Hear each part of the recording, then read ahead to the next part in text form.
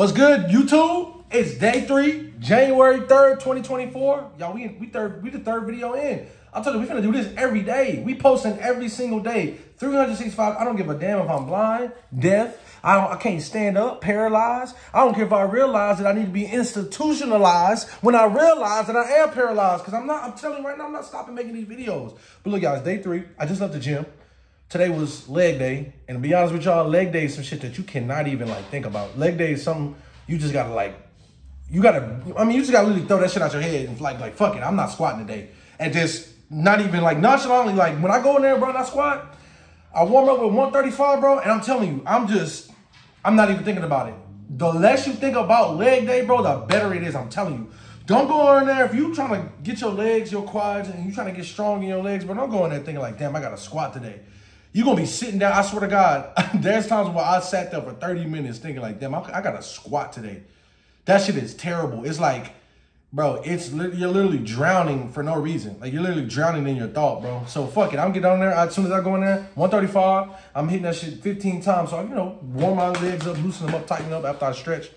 Then throw 225 on there, hit that for 15 times. That's the backup warm-up. That's the backup warm-up to get your legs ready to lift some heavy weight. And today, like I told y'all, I had an incident that happened a few weeks ago when I was in the gym. So I'm not taking it light, but I'm just taking it easy. You feel what I'm saying? If that makes sense. So yeah, after 225, 15 times, I put 325 on the bar and I squat that about 10 to 15 times. That way I do 3 sets of that, 3 or 4 sets of that. Today I was I'm doing 3 because 225 still counts. 225 and 135, believe it or not, even if it's heavyweight, lightweight, it still count as reps and sets. So I gotta keep that in mind. So even though 225 and 135 is toning, bro, yeah, that's still some weight. Not to some people, not to me, but it's still weight though. You feel what I'm saying? But I like to work out with 325, 355. This gym, I go to my apartment complex gym, bro. I maxed out all the weights. I'm too strong for the weights, so I be using all the weights. Nobody can use them when I'm on the rack. Nobody can use the weights. I use every single one of them. So the most weight you can use is probably 355, and after that you can't go no higher because they only got 4 45 plates. They got 4 10 plates, 4 25 plates, and I think 2 5 plates, and maybe a fucking 2.5, 2 2.5. I don't fucking know, but I know you can't go higher than 355. So I'll be maxing out at that. I can't go higher in bench because my bench is higher than 355, and my squat is higher than 355. So now I got to get a membership. So yeah, give me a second. I'm thirsty as hell. I just left the gym. I ain't even drink. Oh my God, that tastes like sugar-free piss. God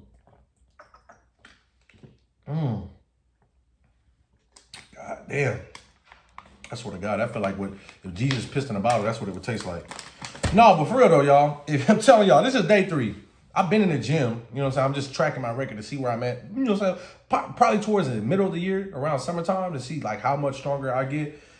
But just going in the gym feels amazing, bro. And I had my knee, I blew my shit out, to be honest with you. So that shit was terrible. I wouldn't say I blew it out, but I feel like I was putting too much strain on it. And I swear to God, I have not squatted in 2 weeks, but I did a quad workout last week, one of the workouts. So it's been 2 weeks since I squatted, bro. I came back. I'm telling you, if you take a week or 2 off the gym, you come back stronger, bro. It's no cap. Your body's recovered. It's already used to the weight. It takes a while for you to get weaker. So you can even take up 5 to 6 weeks off the gym and still hold your strength and even get stronger because your body's recovering. It's like you after you get shot or you had an injury, your body's recovering and gets stronger. Your body's repairing itself stronger than it used to. So I thought I was gonna go in there and squat and not want to, thinking I'm gonna only do a few less reps than I was normally doing, but shit, I'm doing more. That shit is fire, bro. I love taking time off for the gym. I just meant to tell y'all, I took 5 days off from the gym the other day and I got stronger in bench. I'm like, what the hell? Took a week off. It'd be like that. But yeah, I just wanted to get on here and track my progress with y'all. I want to talk about vacationing because I want to go on vacation this year and get my passport. I've been thinking about going to an island and shit. One place I want to go, but I can't think about actually sitting on a flight and going is Hawaii. I remember when my sister went. Could you imagine sitting on a plane, bro? I don't know how many of y'all like going on a plane, but to be honest with you, bro, it's fun to think about vacationing, but bro, that just going through the process of going on a plane, I mean, it don't really bother me, but it's the fact that we humans, we don't belong in the fucking air. I'm gonna be honest with you. We don't belong in the water and we don't belong in the air. We don't have wings and we don't have gills. So let me keep it real. We don't belong in any of those places. It's a reason why we're in between. We're in between the sky and water. We're on the ground. That's where the fuck we belong. So that's the reason why we travel in cars. And so to be real with you, I can't get up in the sky and fly, and I can't swim where I want to go vacation. So for me to think about, I got to get into a plane, get a window seat or sit somewhere in the plane, and I got to literally go across. Like, the earth is big as fuck. If you think about it, this motherfucker is scary as shit. Because I used to have terrible anxiety. It started not too long ago. I would say my anxiety had started bad back in like 2017. Was it? Yeah, when I got robbed. I didn't have anxiety before. It wasn't the fact that I got robbed. It's the fact that I didn't trust nobody no more. I got robbed twice, back to back. So, and that's why I moved to Texas. But that's the story I'm going to tell later on. But, so, cause I got too many story times. But listen, after I got robbed, you could say it was a little PTSD because I didn't trust nobody at all. Anybody walking by my car, walking behind the car, walking by me, behind me. I mean, I remember there's many times where I cussed people out in Walmart not too long ago for walking behind me. I don't like that shit. You should not be on somebody's ass. So anybody walking by my car, anybody with their hands in their pockets, or just in general too close. I don't like people close to me. I didn't used to be like that. I didn't used to care. I don't like nobody close to me. I don't like nobody walking behind or next to my car. And I'm pretty sure a lot of people like that. I think that would be normal. But like when the anxiety started, I stopped caring about people. Like, I started to put trust back in people. I don't care if people like walk by my car no more. Or I'll still be like conscious of my surroundings and shit, if that makes sense. But at the same time, I be thinking to myself, like, the anxiety that started from that caused anxiety for everything else. Like, I think quarantine was really what did it. Staying in the house for a full year, not being around nobody, bro, I started to get anxiety to go outside. And when you stand in the house all day, you realize how big the fucking earth is. And it's a scary place. And me thinking, like, me being in a plane, going to Hawaii or going to Italy or somewhere, and I'm looking out the window, and that shit freaking me out right now when I'm thinking about it. And you're over like a bunch of oceans and islands, and this earth is so huge. Like, you're in just the middle of nowhere, surrounded by water. That shit blows my mind. Like, it's scary to think how big this earth is when you used to going to fucking HEB or the gas station, and you used to just being in the city and going here and there. And when you step outside of that comfort zone in that little area that you used to be in, when you get in a plane and you flying over water for 12 hours, seeing nothing but water. Oh my God, bro. I don't even like going to the pool and just looking at from 6 feet to the 12 feet to the deep end, bro. That shit blows my mind. Could you imagine, bro, this world is 70% water. And we're literally, you're flying in a plane looking at nothing but straight water. Don't know what the fuck's in it. You're surrounded by it. You're not a fish. So if you get into it, yeah, I can swim, but like, bro, it's only a certain amount of time where I can hold myself for a survival, and a certain time window for survival. So like, I don't belong in the sky either. I'm a fucking fish. I'm not a fucking bird or a fish. So if I'm in the water, I can't hold myself my breath underwater for too long. And then actually I can hold my breath for damn near like 2 minutes. But I'm saying, like, I'm not a fish. So if say you in a plane and something happened and you get stranded on a fucking island, and you're on a little island the size of your fucking backyard or a porch, and you're surrounded by water, and water just, a tsunami hit. You can't beat water. Nothing beats water. Nothing on this earth beats water. Name one thing that beats water. Oil don't get along with water, but it can't beat it. Fire can't beat water. It literally goes out the moment water touches it. Nothing can beat water. Water is literally, water's scary. It's immortal. You can drown in it. You can cook with it. You use it to bathe with. I mean, it cools you down. It supplies unlimited amounts of resources. It shows you where the resources are. Water is always around resources, by the way. And it's crazy to say that, but that's the only thing they be keeping me back from going on vacation. I'm just thinking to myself, like, bro, I'm in a plane. I'm not a bird. You're in a seat. You're sitting down. Look, I don't want to discourage anybody from going vacationing. Like, go on vacation, bro. Start vacationing. There's nothing wrong with that. But in my mind, I'm thinking to myself, like, damn, I'm a human. When I'm in a plane, all I'm doing is sitting down in a seat, in the air. I'm just in a seat, in a chair, in the air, flying in the middle of nothing. That shit blows my motherfucking mind. Too close to the sun. I'm too close to the clouds, too far from the ground, and too high enough for impact. to when if the plane fall, nigga, it's going straight to the middle of the ocean. The most dangerous place in the world. But yeah, man, I don't want to get too deep in that conversation because I don't want to discourage nobody, but I want to see the world. And that's one anxiety I got to get over. I got to be like, yo, fuck it. Got to see the world. Fuck it, just get on that plane. Because I went in the plane back in 2020, was it? I went to Vegas, or 2021 with my girlfriend. We went there to Vegas and playing around was cool. I had no issues, except on the way back, the turbulence started. You know what it sounded like?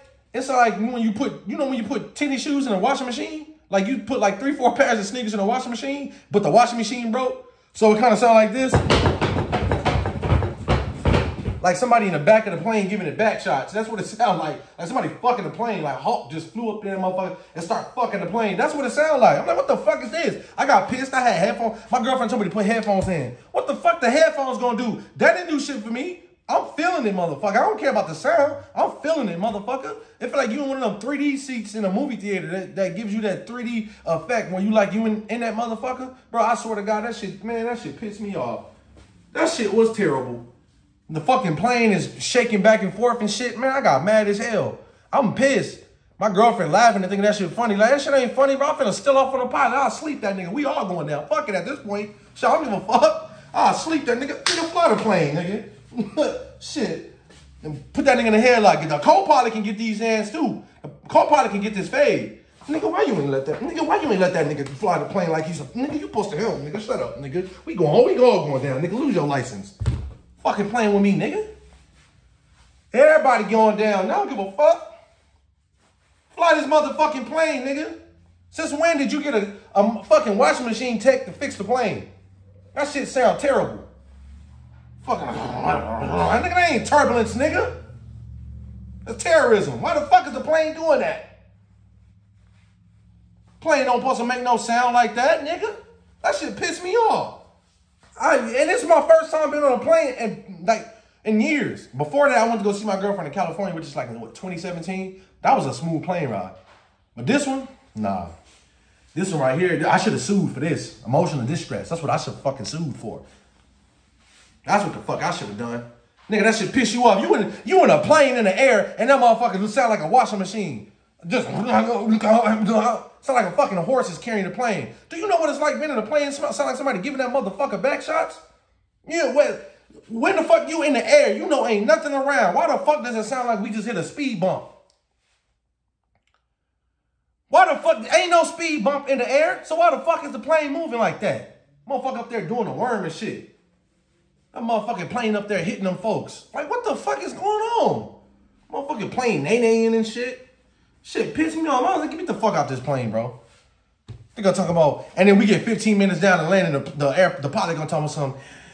Oh, hello, passengers. I'm glad that we just arrived, and we just hit aviation. We had elevation at 10,000 feet. We're getting ready to land. I'm happy that you all came aboard. Thank you for having a safe flight. Safe flight, bitch, to who? Safe flight?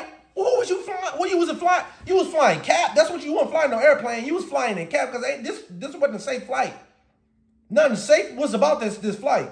This motherfucker said, I'm glad y'all had a safe flight. I'm glad you lying to these motherfuckers. Because I knew when I heard that turbulence, I looked around and everybody's starting to look. I was like, oh, I knew I wasn't the only one. As soon as I heard that, I pushed my seat up like this, and I turned around and looked back like, what the fuck going on? That's how you know shit is crazy. When you look towards the way where nothing is happening going on, motherfucker, I raised up on my seat and I looked to the back by the bathroom. What the fuck's in the bathroom? Nothing.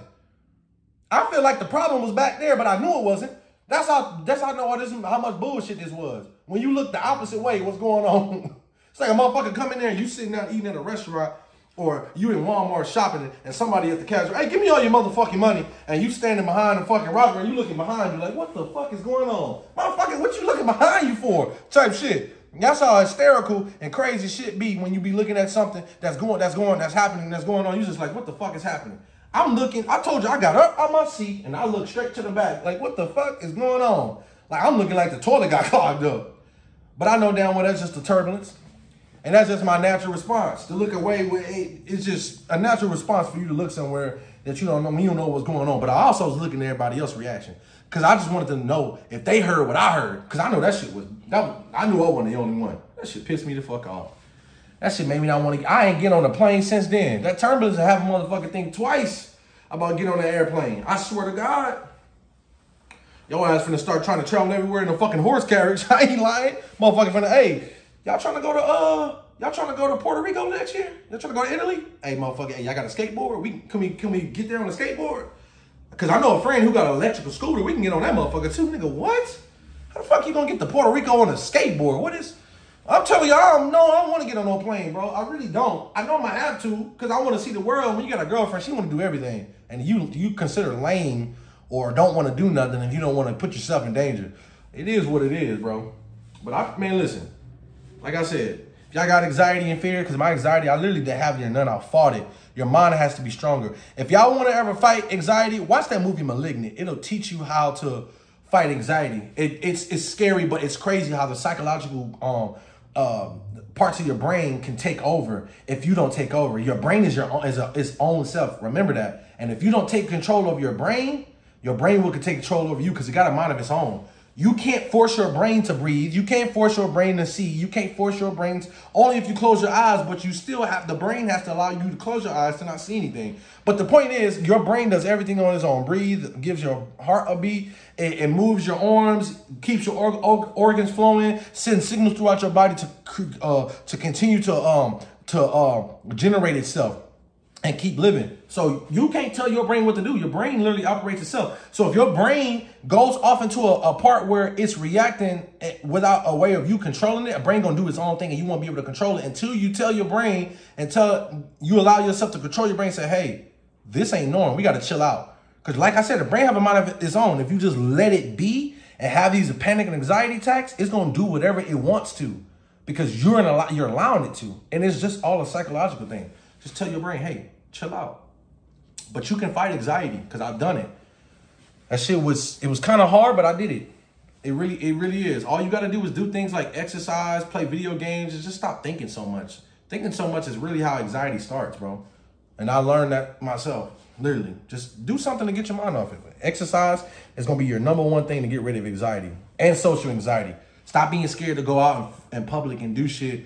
Like I said, New Year's came and like I'm taking a video. Usually, keep in mind, I'm usually one of the types to not want to do this in public. But my girlfriend and I, we taking the photos and videos. And New Year's Eve, the fireworks is here, and people. There's a bunch of people behind us. Like, man, there's thousands of people. It's the fireworks. It's a firework event downtown Austin. So keep in mind, we taking a video, and my girlfriend wants to take one with the fireworks in the behind. I grabbed the phone, and I'm like, yo. Let's take one, baby. And she's like, she's not nervous. She don't really care that much, but she got nervous for a second. I was like, there's people looking there staring. And in that moment, I realized like, yo, when I look back on this, I don't want to not have this memory or not fully fulfill this moment and regret it because I was afraid who was behind me. So I looked at my girlfriend. I said straight up, I said, I don't care. You'll never see these people again. And I said, come on, baby. And she smiled. She just hugged me and she's so happy because that moment right there, it was more important to me than these people I'll never see. Just with my girlfriend, this moment is more important to me than people I'll never see again. I'll never see these people again. So why would I have that second of social anxiety and not capture a moment all because these people behind me are looking at me? These people as soon as that fireworks over, they go home. They'll never think about me ever again. They're not going to go home and think about, oh, some guy with a camera was taking videos of fireworks. That is the most irrelevant. People got going, they probably got a dying mom or a sick brother, or they just lost their house, or they found out they got an illness, or they're broke and they got 2-3 jobs, slaving, they got to deal with 4 or 5 kids. Nobody is worrying about you like you think you are. They're like you think they are. Because I'm telling you right now, that social anxiety stuff is just bullshit. It's just you being like self-centered, not in a bad way, but it's you being self-centered and thinking that everything's about you because you feel like you either got too much attention on you, or you're doing something that you know that will cause attention, or you think that whatever you're doing is drawing too much attention to you, and you hold yourself on a pedestal to where you think that you're attention worthy. Like, oh, people are going to stare at you because you're doing this, or in your mind, you like feel like a celebrity. I promise you it's not that. There's a million people that walk there's many people that walk by you every day and you forget who they are. You saw somebody yesterday or today and you already forgot who they were. So it's good to just forget social anxiety and do your thing, because one day you're going to look back and when you're older, you're going to have the confidence to walk in public But you're gonna realize like, damn, when I was younger, I wish I didn't have too much social anxiety. Hold your chest out, because you'll only be young once. You can't go back in time. So how did you act? How much confidence did you have when you walk around? Did you stick your chest out? Because I know this is the one thing that people have a problem doing, is like walking around and they got their head down. My mom told me about this one, like having your head down, but like it's hard for you to ever look straight or at anybody in general, or look up. It's uncomfortable. She told me the moment you start sticking your chin up and looking up when you walk, it creates confidence and it removes that social anxiety. Because I know a lot of us, that's why a lot of people on their phone, they're socially awkward. They feel uncomfortable. So they walk around all day with their phone like this because they're afraid to look up. And now I don't even have my phone out. I don't even got my phone out when I walk. I walk without my phone because I know it removes social anxiety completely, and it feels good. I make sure when I walk somewhere, I put my phone in my pocket as soon as I get out the car. Because as soon as I got my phone in my pocket, I'm going to want to hold it while I'm walking in the store. As soon as I get out the car, I put that shit in my pocket. And then I lock the car and I walk. And I forget that I got my phone in my pocket. It creates confidence, self-awareness, and you get to appreciate more. How much are you missing out on? Because my mom told me, she said, when you're walking with your head down, you're missing out on the beauty of life.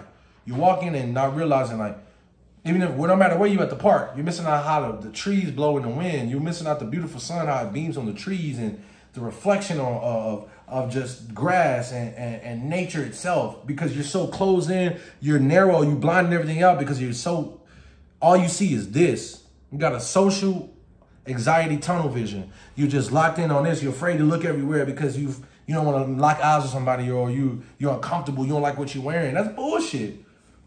You only get one life. You better walk around and appreciate everything. You might miss out. You might see something that might trigger your day. Because remember, if you keep doing that social anxiety tunnel vision, you're going to create anxiety to your brain because it's going to be afraid to look outside of what it's usually looking out to. You got these, what do you call it? What's those things in those bumpers in bowling? I call it like a bumper vision. You just don't want to look. Every time you try to look outside, you just look back in. You don't want to look outside of the bumpers. Every time you look, I'm afraid. I got to strike every time. I'm scared to look in the gutter. Like, what? You got to stop that and live your life. Be happy. Walk around and look at everything. And because remember when we were little, us 90s kids, bro, you know how it was. We didn't have phones. We didn't grow up with phones. Everything was vision with us. That's how our brain triggered dopamine and endorphins. We was happier when we were younger because we didn't have no fucking phones. And that's a conversation for another time.